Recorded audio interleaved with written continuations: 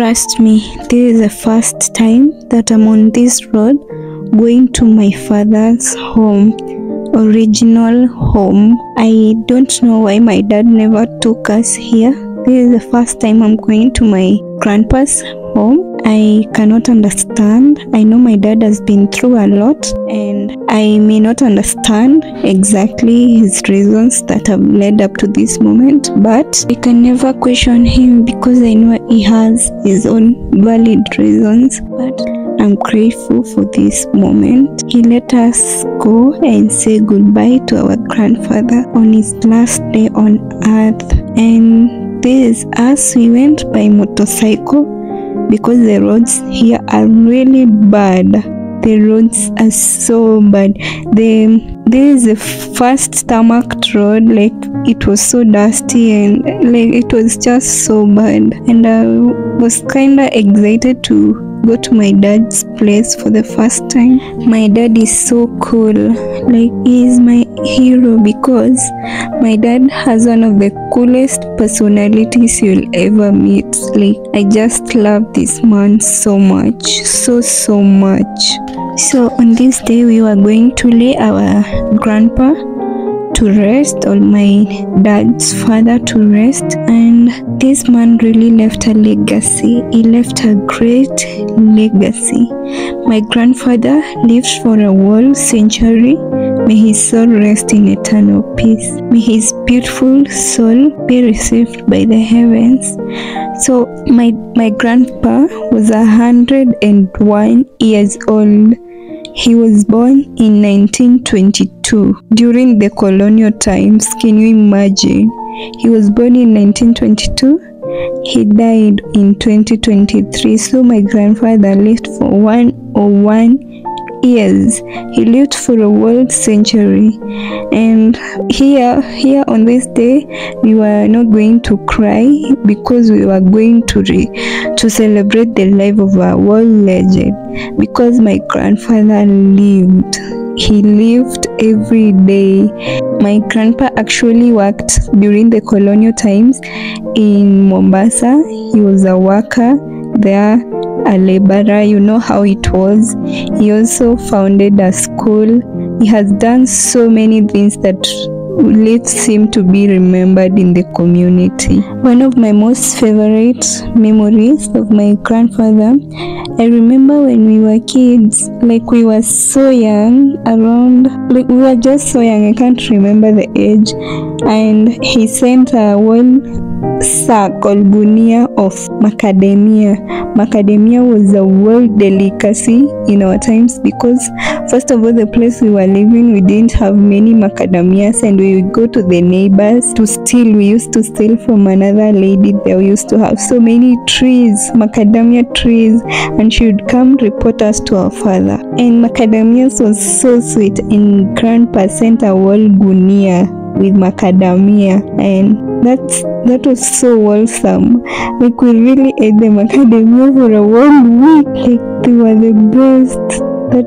That's really nice, honestly. My grandfather was also a chef at YMCA in Nairobi. I cook really nice food, though I don't love cooking, but I understand where it came from. He later moved to Meru. He was a farmer. My grandpa has been a farmer.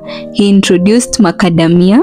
As I told you, he introduced coffee and banana and orange farming in the area. Like, the area he was living in, because my grandpa had such a world impact on his society, on his community, where he founded also a school to show his commitment to education. Now I understand why my dad really values education up to today, so that you can really understand the impact of my grandfather on his community.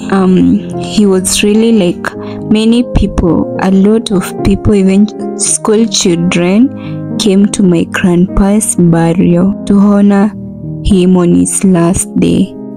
This was how my grandpa was received on his last day.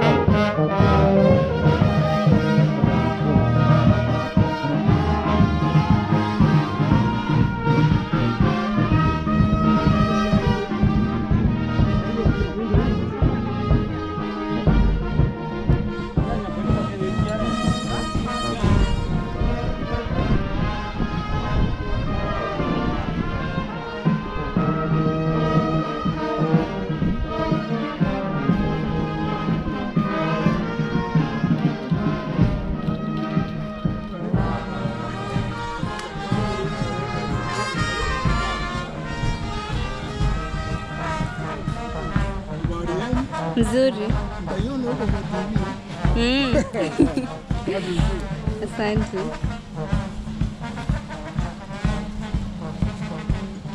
Sasa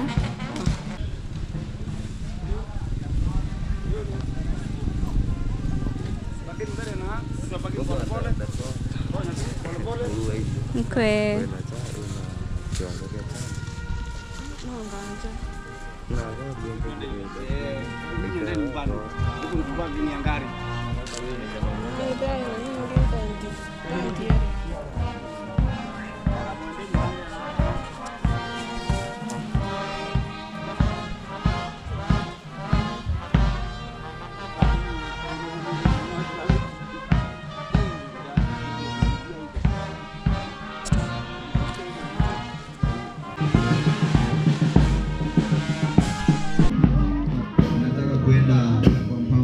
Chakula, watu wanawe mikono. Wale ambao wanastahili kusafu chakula wajipange kitambo, watu wanawe mikono ili tuweze piki at once. Sioni watu wengie kupitia alafu tuambie waamke tena wachukue chakula. Naomba tuweze kumkaribisha Rivet Mwit aweze kuomba maombi ya kufungua hii sherehe yetu this afternoon so that can proceed. Wanakaji karibu sana. Thank you. We appreciate what you are doing for us. May God bless you. Yeah. One, two.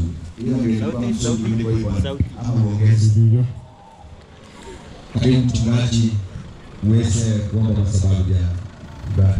I don't know about your country, but here in Kenya, during burial ceremonies or funeral ceremonies, it is customary in Kenya to eat food. To eat food in burial ceremonies because we are literally celebrating a life. My grandfather had 4 wives, and out of the 4 wives, he got 40 children. And as you can see, he was born in 1922, so it was normal for people during those times to get as many wives. So this tent that you can see here, this is a tent of only the 40 children and their products.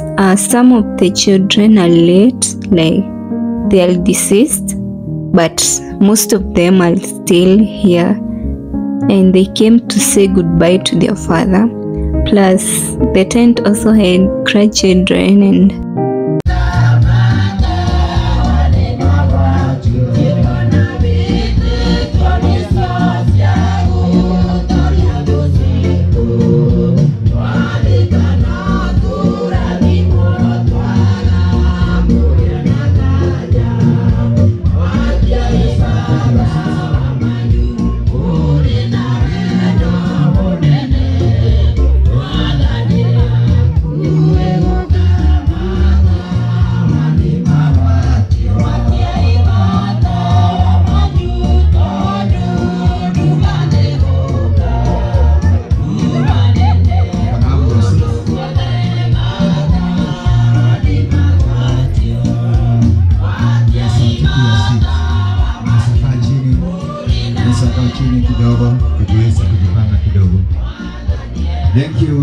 Thank you. I hope kila mmoja kuna program. Tafuatana nami vile naendelea, mnajua tutaweza kuelewa. Hiyo muziki mshe kidogo. Sasa tunaenda nafasi nyingine. Sisi kama sote tumemaliza kula, lakini kwa sababu you may no longer be with us in person, but your spirit lives in the lessons you taught us, the values you instilled in us, and the love you showed upon us. We will forever cherish the moment of your presence and continue to pray for excellence. Just as you have wanted. Ilifika Mungu akapumzisha letu ni kumwambia asante, enda vizuri, lakini yote yale ambayo ulitufunza bado tuko naye. Pumzika kwa amani mzee, hata sisi tuko karibu na tutaonana na wewe tena huko mbinguni. This was part of my grandfather's home. He had a really big home. This is like a third part of it.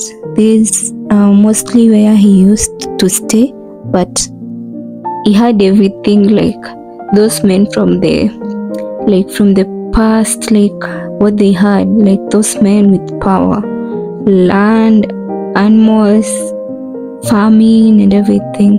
And honestly, coming here healed a part of me that I didn't know needed healing.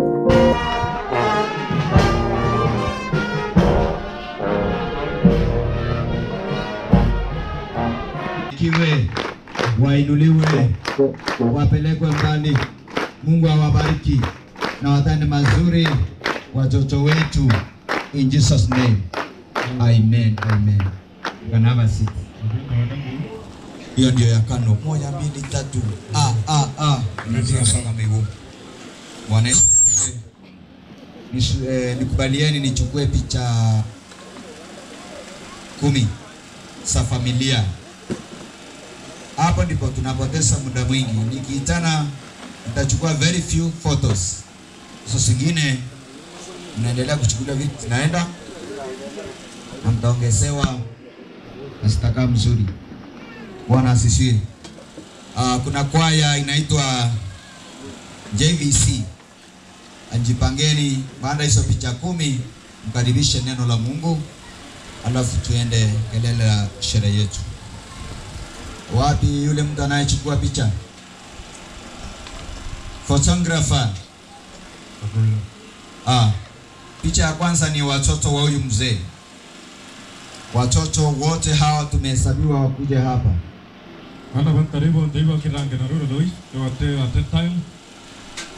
Watoto wa Ntare wakuja hapa. All children of Ntare. Ntare utachukua na pande gani? Uko pande hiyo. Nendeni bandile. Kevani batroke na tu mena bati kuimenya msi. Baba te kuimenya to abari tano.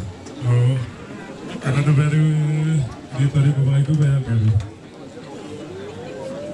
Angalia pande gani? Tunataka wakae pande gani? Angalia hivyo. Huko penye huko. Haya. Unataka juma? Ikonga weta ina maoro. Haya, shika huko. Shika hapo mwisho, rudi nyuma kidogo. Watoto wa hawa wakuje. Ora weta Ntare yuyu. Tubange bati kuimenya tu baya tabati ukita.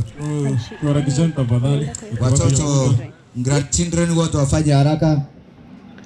Grandchildren tufanye haraka ndio nikimaliza nitakuwa nimemaliza na sitarudia tena. Tojojo. Tojojo.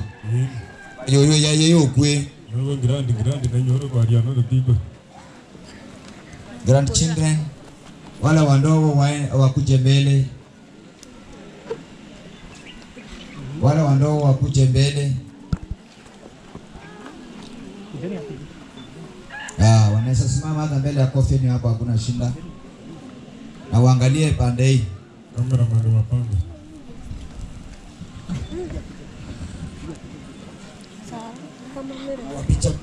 Wapiga picha mngerudi nyuma msio, ingekuwa more better ili msisumbuane sana. Yeah, good. Grandchildren. Pigeni hao.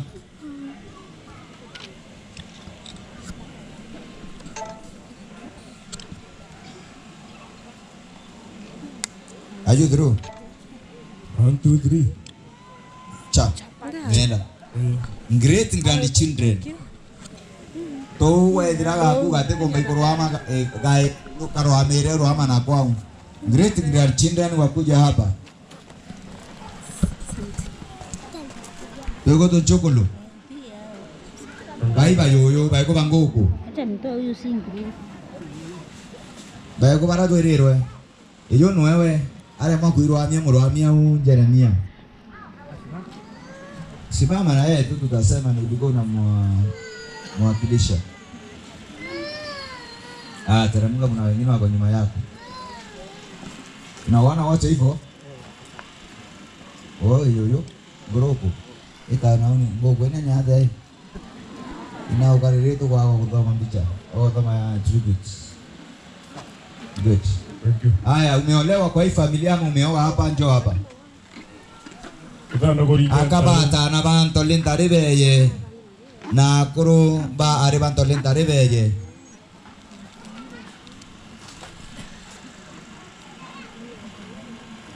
Simkuje. Uruamea. Kebera no gori intentare kana no gorane intentare. Gori wantare kana no rena wantare njoo. Bareba bainga mnoga mama tikumenya. Nasema wale wameoa hapa. Na wale wameolewa. Na wale wameoleka. Hiyo lugha sasa maana wamekuja mbio wote. Shinda ni hii Kiswahili, Kiingereza yetu ya huku Meru. Ile Kiswahili ya huku madisini huku. Yeah. Hiyo sasa. Hizo picha mnasema siko smart hivi. Hawajafika wote bana. Kuna wengine wanakuja. Nephew and nieces wantolentari. Ana ba tono inantare na ana baro inantare. Na ana baro ina egrubo ba kie na tono ina egrubo ba kie. Yeah. Kana para beta ana bantare cousins. Kemeru inke marieto to beta nephew and niece. To beta kemeru to kare ko me bao. Baiko anto para beta batimo ikase. Odebo Digo como que curso. Yo no bisa. Jangan ke bawa beta mungeri bana. Mungeri bantura no. Bana anangera kabisa. Ngera kabisa. Amefika. Kuyeni kabisa. Yeni. Kama curso. Ntolentare kana grupo ba kie no beta anti. Kasomisako. Wote kuyeni hapo. Najua hao ni wengi. Na hiyo sichukui. Para temana ya nala mutindwa. Akina menja. Komiti ya kirunga. Ayo. Aya. Naona wanakuja. Sawa. Hata wakiwa wachache wakilisha wengine. Kwaya mjipange, ndio nyinyi nataka mkaribisha neno. Mimi sina pictures nyingi. Story naenda kumalizana nayo within matter of seconds. Hiyo komiti ya kirunga. Yeah. Hiyo tubai ba kuina hapo. Good.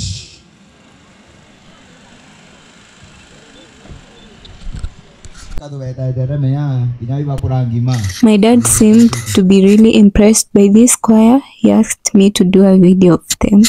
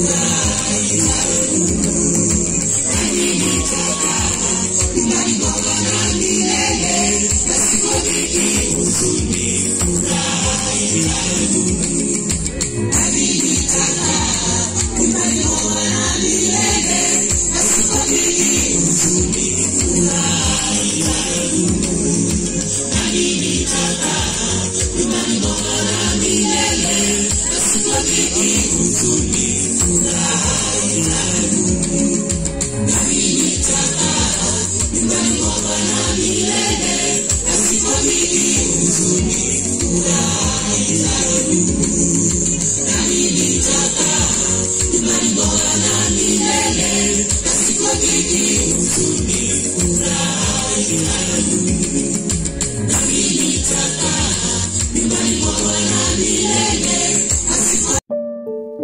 now came time to put my grandpa to rest, and as much as we were celebrating his life, the life well lived, it was really hard for everyone. It's always hard to say goodbye. May your soul rest in peace, Grandpa. We loved you so much, and you shall never be forgotten.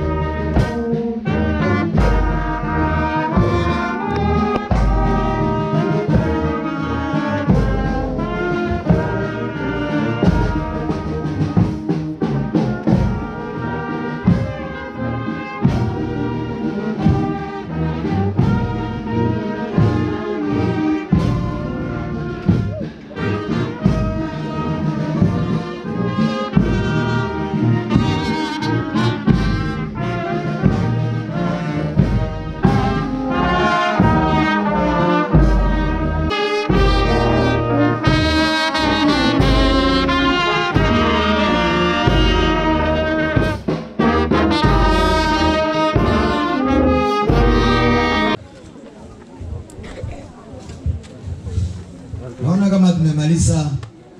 Wewe kama uko na simama nazo.